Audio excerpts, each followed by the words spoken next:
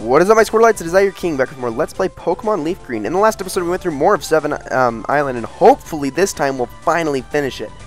Anyways, we got another trainer over here. There's an item ball down there that we need to get. There's a bunch of items that I haven't gotten because of Rock Smash and stuff, and then I, neglected. I'll be getting those all like at the very, very end, and like a quick montage or whatever, and then like right before the Elite Four, just trying to grab everything I can all at the last minute.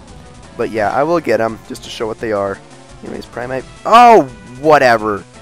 Shut up. You did not survive that. You're lying to me right now. This seismic toss didn't happen. You're dead. Stop it. You're lying. You're not even here right now. I'm burning nothing because there's nothing there. You're dead. You're what I'm referring to is dead. That Primate that we were fighting. Remember that Primate? Yeah, that Primate. Yeah, I remember that thing. It's gone. It's dead. Frickin' Hitmontop. This thing will survive a flamethrower. I'm almost sure of it. I'm gonna use Sunny Day. Ah, perfect timing too, because I would have just wasted my PP with the freaking Detect. Hate that move. It's only useful in double battles. Then again, well, Protect, actually, I think, wasn't Detect, and Protect, well, no, maybe they were both introduced in Generation 3. Yeah, so I guess that does make sense, because again, they're very double battle oriented. I hate them when they're used in single battles, though, because then it's just like, well, we're just wasting PP. It's really all we're doing. Alright, well, whatever. I was expecting it to have a Hitmonlee or Hitmonchan, but then again, whenever one of them has a Hitmonchan, they always have to have a Hitmonlee at the same time, so... can't have one without the other, so I guess not. Anyways, Flare's now level 59, and check it out, base stats of 100 across the board. I think he's the first Pokemon to get to that, right? Let's actually make sure. I just want to make sure, because I think she is. Let's see. Alright, Flare has it. Bassaran does not. Oh, Sugar Ray also had that, but all of his stats are equally pretty low in comparison. And Bassaran will definitely be the next one to do that. Man, good job, Flare. Flare is currently our most powerful member of our team. Fluffy's probably second, actually, considering how high his physical and special attack are at the moment. This is not a trainer, I believe. Oh, it is. Wow. It's just surprising me because usually the way I recognize trainers is ones that aren't moving around freely, unless they're moving in like a set pattern. Whatever. Oh, good thing I put Bassaran out front. Right on. There you go. This will go down super easy. Surf it up. And will he get to level 60 with this? Actually, I think he will. Or 60. What am I talking about? 58. There we go. Yep. Level 58. Alright, and the next is, still doesn't have 100 across the board. Next, we're going to switch to Gekigami, our lowest level team member. But shouldn't be after this Slowbro, right? No, he's got another 2 or 3 Pokemon before he levels up. Alright. Kill it with Thunder! Goodbye. Oh, Thunder, how I love thee. You know, you always, it is kind of weird having 2 moves with the same type on any Pokemon, or on any Pokemon, like 2 same type attack bonus moves. I mean, it seems kind of pointless, but it makes sense for electric types because they can't learn any other special attacks. Electric's a great type, but that's my biggest beef with it, is that any and all pure electric types can't learn any electric moves, any special moves aside from electric attacks, and it bothers the heck out of me. It just really gets on my freaking nerves that that's the case. I mean, it's sort of the case with fire types, some fire types too, but not as much as the electric types. Almost all pure electric types can only use electric moves as special attacks, and it's so stupid. It's the worst part about that type. Again, it's a good type. Jeez, that's a major flaw with the type. Is that they just can't find any other moves for him. Alright, goodbye, Ursaring. And next is a Kangaskhan. We'll try to break this thing to death too. But Kangaskhan are powerful, so... This is... Actually, I think this guy is by far the most powerful trainer we've seen on the island. Considering the number of Pokemon he has and what kind of Pokemon they are, too. Don't confuse. Okay, thank you. Endure. Endure isn't even... Well, Endure is not a waste of PP because we do actually do damage on it, but... Still. Freaking annoying. That's all it is. Just don't miss. Okay. So one problem with Rock Slide is that it has a chance of missing. Alright. more experience. And last but not least is Machoke. So let's use Aerial Ace on this guy and kill it. In 2 hits, probably. Level 48, guessing. Yeah, I was right. Alright. Such an accomplishment. Get out of here. I should have used Fly. I should have used Fly. Wow. Oh, my freaking luck. Whatever. Get out of here. Stupid. Well, there we go. Yeah, that guy did kind of a number on my team. At least on Shrew You he did. Alright, down we go. Another trainer? Yep, yes it is. Okay, she's probably just like the last guy, 5 Pokemon, I'm betting. Let's see. Yep, she does. Persian. Alright. I'll just use Surf. Just cuz. That's Round's main move. Yes. Oh, critical hit. That helps. Definitely. I don't know if it would have taken it out originally. Probably would have, though. The 11 level difference. Alright, Dugong is next. Gekigami will probably hit level 58 by taking this thing out with a Thunderbolt. Yeah, he will. Sweet. I'm very okay with that. Alright, get out of here. By the way, okay, so this reminds me of the Elite Four when we fight them the second time. I think their Pokemon are in the high 60s, low 70s. I think that's about right. So I'm going to be doing more off-screen training to fight them. Once we get around to the point where we will fight them, they will be the last 3 videos. We won't be doing anything else after we fight them again. Those will be the last videos, or those. So we will be taking care of everything else that we have left to do before fighting them. I promise you that.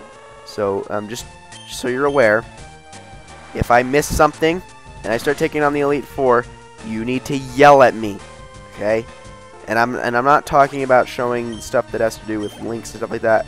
You know, linking and trading and multiplayer and all that crap. None of that. No. I just mean stuff that I haven't otherwise stated that I am intentionally missing. I need to be told and yelled at over if I do forget to do them before I start taking on the Elite Four.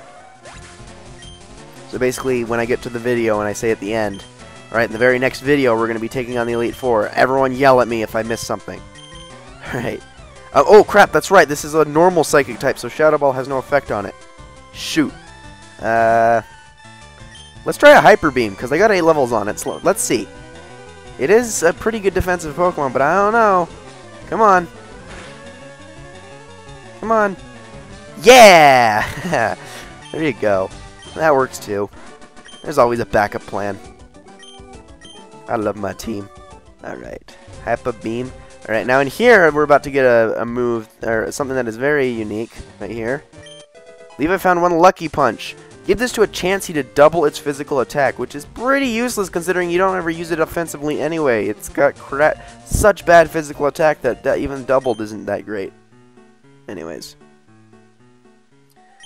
So, yeah, I guess I will. Sure, why not? Let's see what this does. And it heals our team, yep. There was a point to that. Alright, well, we're all chipper now. Lucky. Sweet. Okay, well, that was useful. Now let's keep going south. That is the equivalent to a center, I guess. And right here, Tanobi Ruins. We're gonna... Do I have an extra Propel even up? No, I didn't. Alright.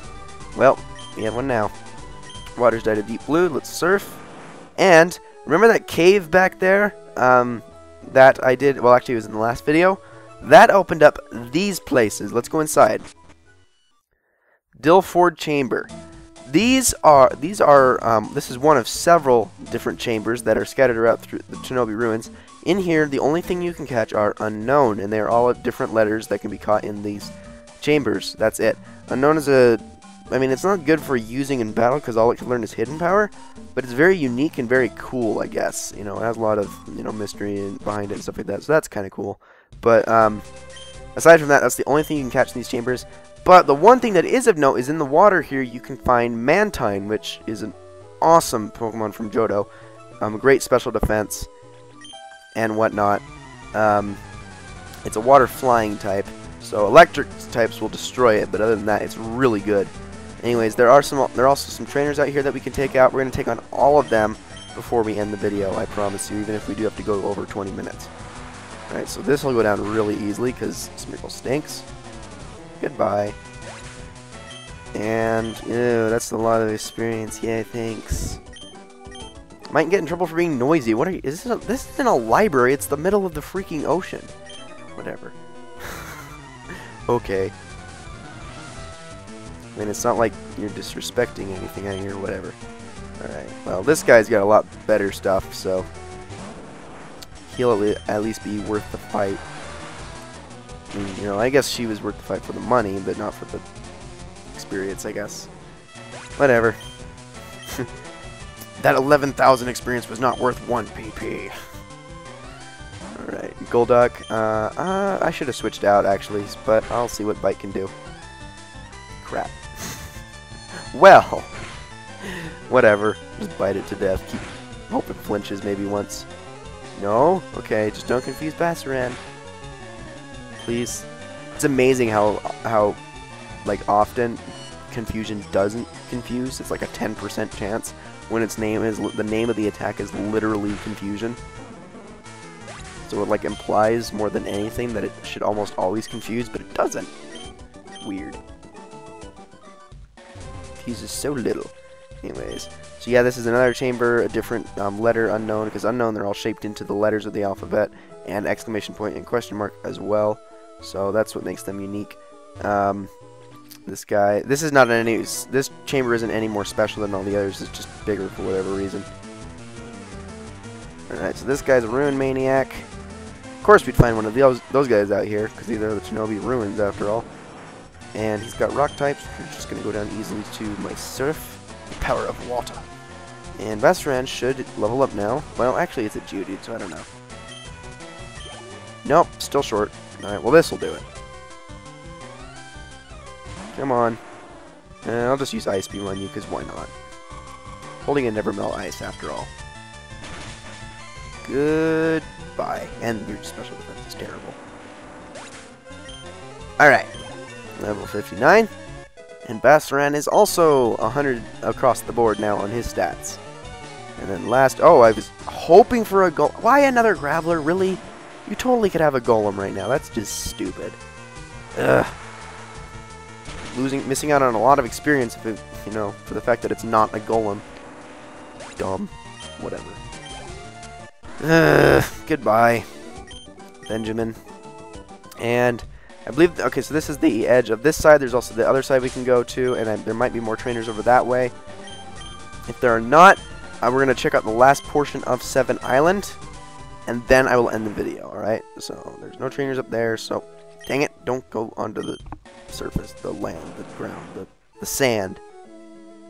Alright, what I want to do is go all the way over this way. All the way. Look for another trainer. There's one. Alright, this is probably another Ruin Maniac.